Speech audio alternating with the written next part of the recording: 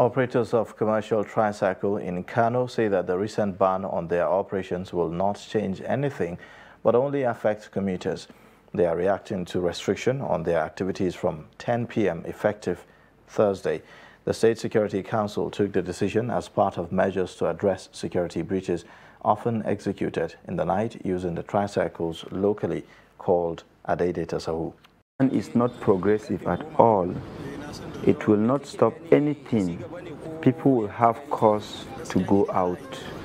To my colleagues is to be patient since the ban is already imposed.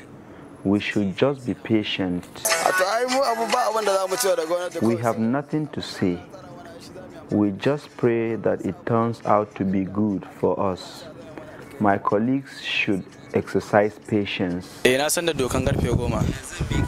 ban will affect many people, not just operators, but business owners. If they close after 10 p.m., who will take them home? This is not even the problem. The big problem is customers coming from outside KANO after midnight.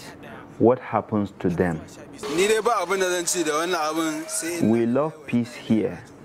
If this ban is meant for us, other people will suffer it most.